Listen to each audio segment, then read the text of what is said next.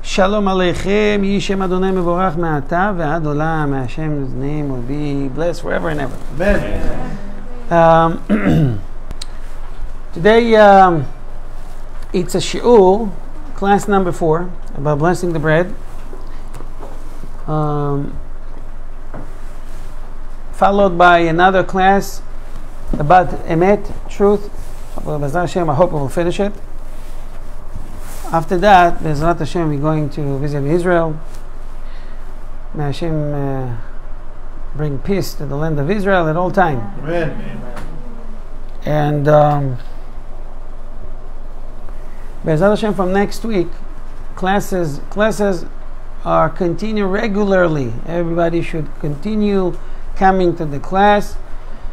B'ezrat Hashem, Lishama will, he knows, he got the curriculum, he got the topics and everything. He's going to be teaching same way with the camera that, blocking the view for you guys in the back, and the Zoom, everything is going to be the same. Just someone look nicer than me. And it's going to be B'ezrat Hashem Torah classes about halachot. First class is going to be halachot, starting to talk about very interesting insights about the high holidays that just around the corner, like the last 60 days. The meaning of Shofar, and Rosh Hashanah, and Yom Kippur. Woo! A lot to talk. Classes will be around 1 hour. Try to keep it 1 hour. 30 or 40 minutes halachot, 20 minutes Parshat Shavua. This is in the hands of Elishama. So B'ezrat Hashem, I'm expecting to see everybody coming and bringing more people to learn Torah. B'ezrat Hashem. I'll try, I make no promises, but I'll try to join you on Zoom. Shalom Aleichem, come on in. Zoom. The time difference is around 8 hours, so you can imagine that it's around 4 a.m. in Israel.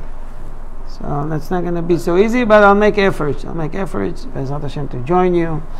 If not, you'll have to forgive me. No, I'll make it interesting so you don't fall asleep. That's for sure, like all your classes, Baruch Hashem.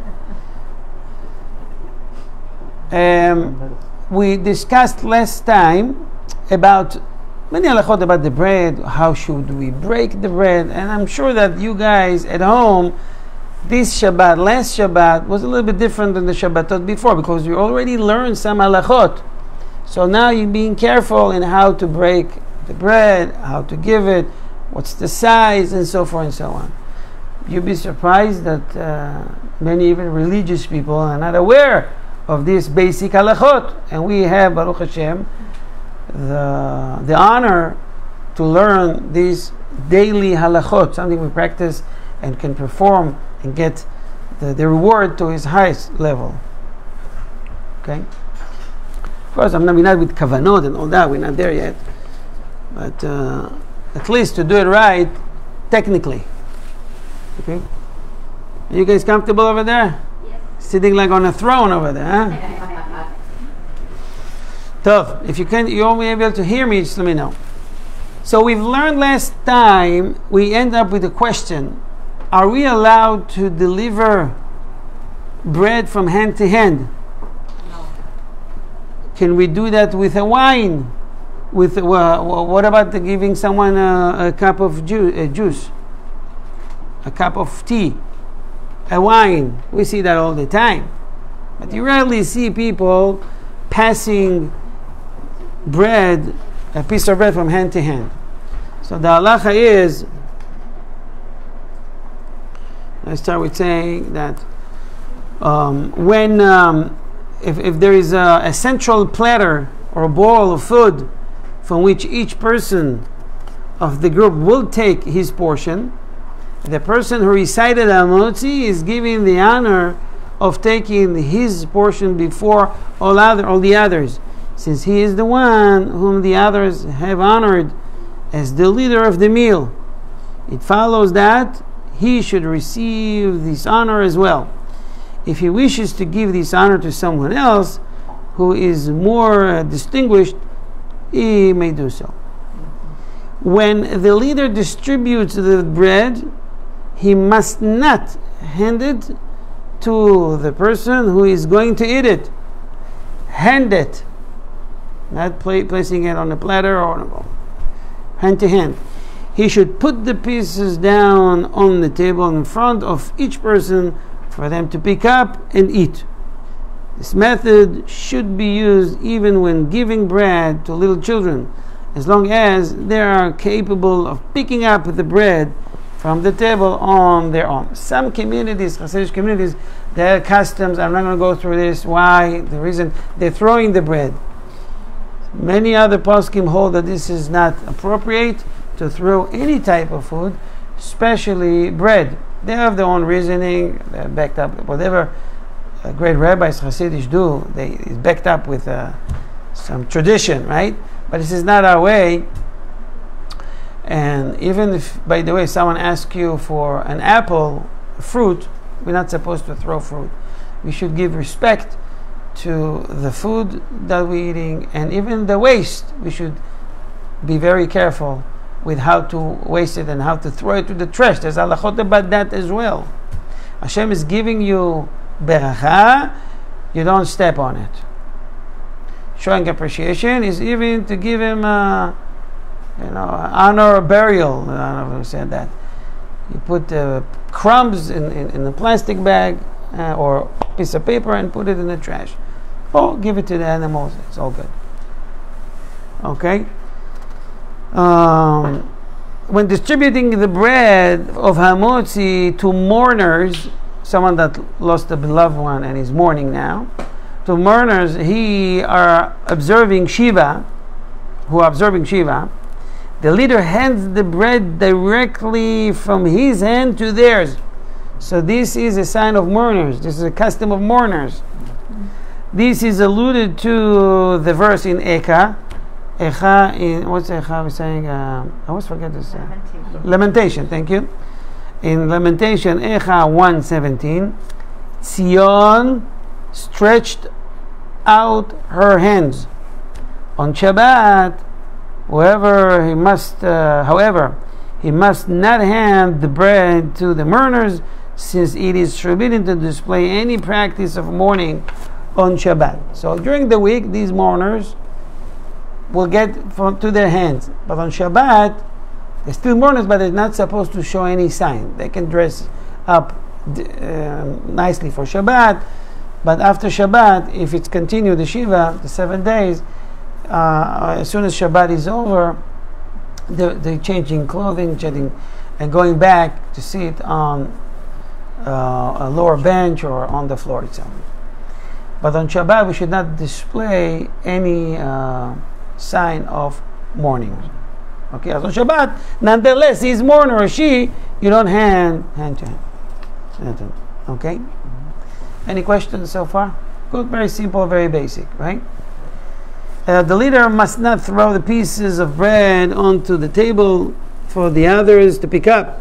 Even if there is no danger of bread being ruined by being thrown. Furthermore, since the blessing of Hamotzi was recited specifically on this bread, it would be disrespectful to the blessing to throw this bread, and so forth and so on. Makes sense? Okay.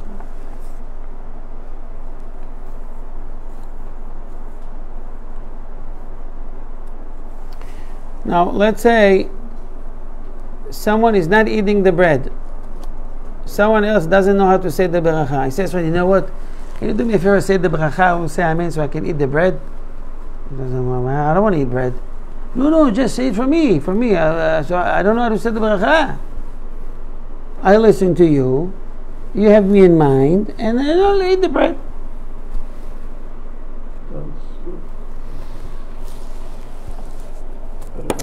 The above rule that one person cannot recite the blessing over food or beverages for someone else unless he is also planning to partake of that food or beverage applies even if the other person is totally incapable of reciting the blessing for himself. If someone would recite the blessing on behalf of another person and not partake of the food or beverage, he will be guilty of reciting and blessing in vain.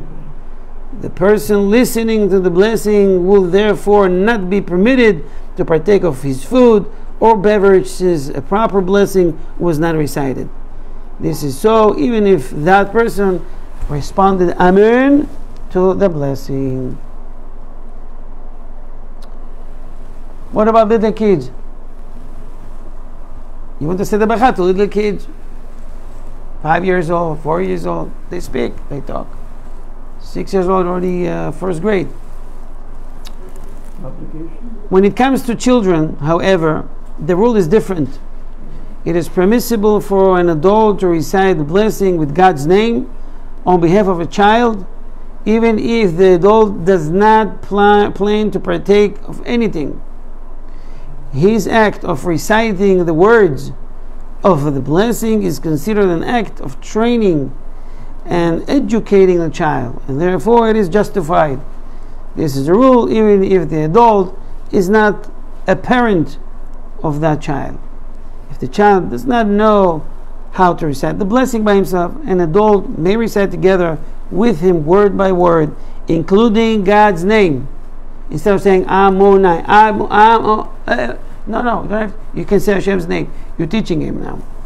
It is certainly the proper thing to do regarding one's own child. Likewise, it's permissible to recite the blessing on behalf of an adult who has never been educated and it is incapable of reciting the blessing.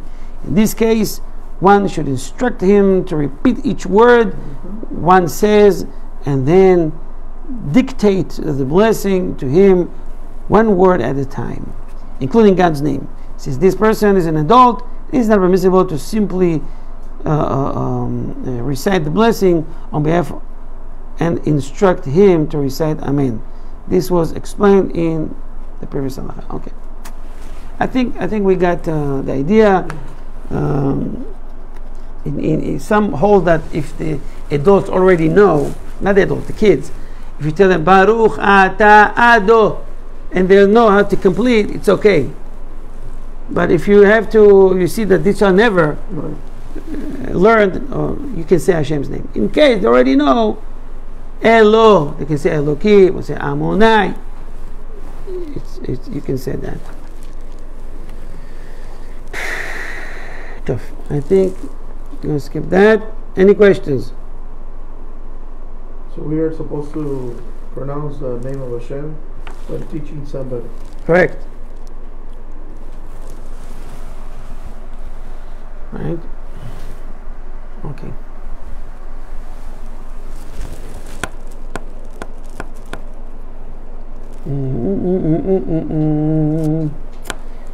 Now, remember that this is very important not to feed your animals. Some have animals at home. You have dogs, you have, I don't know what you have, parrots, you have fish. You say, Baruch atah Ramatzi Lachem Na'aran, and you give to his dog. I love him more than human being. Okay, maybe. Some have animals at home. You know, there is a saying in Hebrew. I'll say it in Hebrew, and I'll try to translate how it will work. עדיף חבר כלב, לא, עדיף כלב חבר מחבר כלב. אתה מכיר את זה? It's better to have, in English it doesn't sound right. But it is true. It's better to have a dog friend than a friend like a dog, you know, act like that. Like an animal. Anyways, in Hebrew it works better. So, you love the animal, it's fine, it's all good. But you should distinguish from holiness to something that it's not holy. Okay? You can give them the crumbs, you can give them later, you can prepare them, whatever, but not from the bread. Also, some holds that it includes chickens and even those that they are tahor, to eat. Permissible to eat, right? So not only applies also to a goat, to chickens outside. You eat from the bread and the rest you throw it to the kosher chickens. The core? Not this piece. Go ahead. I read in the Shulchan Aruch that once the bread is blessed, we cannot even share it to the kosher animals. To the what? To the kosher animals. Correct, that's it. cannot. I just said that. I said that. Well, we're talking about this piece that the leader of the table is saying Bracha. The rest is different. Yeah. If there's leftover and the choice now is between garbage or give it to the animal, definitely the animal should get it. Right. Right?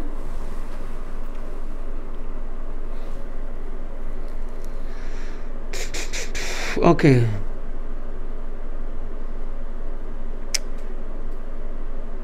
I'll share with you something that I thought maybe not, but I'll share with you anyways.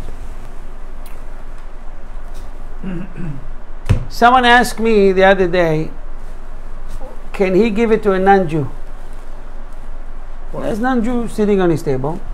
He's saying Amotzi and giving from that piece to a non-Jew. Can I do that? Yes. Based on what you're saying yes? It makes sense. Well, you compare the non-Jew, God forbid, to an animal. Yeah. But it is not really. In Judaism, you need to understand one thing. There is no equality, you saying? Yeah. There's no. We're not equal. There's Kohen, there's a Levi, there's Israel. There's different levels. Kohen can eat something and he can't give it to a Levi. He can't give it to Israel. If he give, will be punished. We can give it to his own slave and not give it to me? Right. Can't. Because this food belongs to the Kohanim family. He can give it only to in his group. If to you, it's going to call to Rumah that was eaten in the wrong way. You sin, he sin. Everybody sin. There was a story with the Rambam. Rambam, he was challenged by humanity 1,000 years ago with many people that envy him. As soon as you talk with the Rambam, you notice that he is 100 levels above you, and you make him not the king, but at least second to the king or advisor. In every field you want to touch, from physics and medicine or whatever, he is the expert. It was one of a kind. Humanity. So those who envy him told the king, you know, he's the Rabbi Moshe is playing with you. What do you mean? He's very respectful. He said, you notice you never drink from the wine you touch. Everybody here drinks, he doesn't. What he thinks is special? Try him. Try him next time if you can. You know, it's called Nayin Neser. You can't touch it, right? The Torah forbid that. When a non-Jew touch yain that is not cooked, you can't touch it. Why? One of the reasons is because you sit with a non-Jew drinking an alcohol together, you become too friendly, and then intermarriage. That's the main problems. You can drink coffee with them, tea, but alcoholic beverage is different. Okay? That's the main reason. So the king says, okay, I'm going to test him tomorrow. Moshe doesn't know about it. Rambam doesn't know. He comes, lunch is served. Rambam eating his own stuff, and then the king himself is pouring, and they give it to Rambam. And the king is playing like nothing is going on, and he's looking at the Rambam. He sees that this guy is not drinking from it. He was really upset. And the other advisor says, you see, told you, disrespectful, disgusting. Putting more fuel into the fire. So the Rambam noticed the tension, and he says to the king, you probably wonder why I'm not drinking from the wine, right? And then he says, I'll tell you at the very end of the meal. The guy says, I'm playing with you, he's waiting for the finish, he's going to run away, you forget about it. Don't worry, I'll remind you. I'm sure you'll remind me. At the very end of the meal, they're giving them rose water. You know what rose water? Yeah. So they can clean the hands, and they have some good essence on it. So the king obviously gets a nice, I don't know what they call it, goblet or whatever, and they're pouring this water on him. It's like my machronim stylish. Okay. Giving, and the cup is full of it. And the Rambam says, stop! Give me this water. The Rambam took this water and he drank it before the king. Everybody went in shock. Why? He said, what are you doing? It's a waste. You should go to the sewage, you know. He said, now I'll explain to you. And he explained to him that it's forbidden. With Judaism, it's nothing about him. It's nothing about him being clean or unclean. It's something on a spiritual level. And the Torah said, not permit that. That's it. He said, I can drink this water, but not that's the wine. By the way, but if the wine was cooked, it's different. So he gave them the whole Dvar Torah, and then they did the Zimun, and they finished that. But you know, with his wisdom, he was able to save himself. Yeah. Going back to what we learned, and I think that's the last halacha for today. 2 minutes.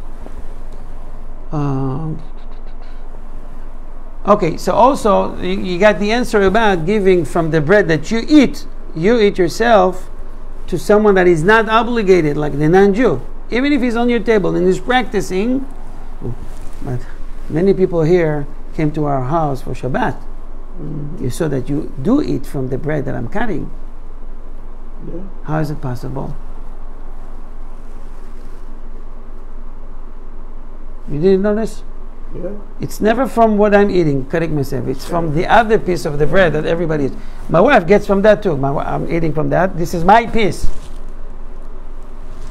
And then everyone else I break from what's. This is the custom of the Ari, by the way, to give from what is left over here. So you need to understand, it's nothing against, God forbid, the non-Jews. You have a different role in this world. And the Jews have a different role in this world. And even among Jewish people, there's different roles and different responsibilities. Like I mentioned, even the Levi want to be Kohen, he can't do that. He can be severely punished. You know, Datan, not Datan Aviram, the children, Nadav and Avihu, the children of Aharon, they did something wrong. Immediately, Hashem took them. That's all. Died on the spot. Yeah. Okay? I think we'll stop here.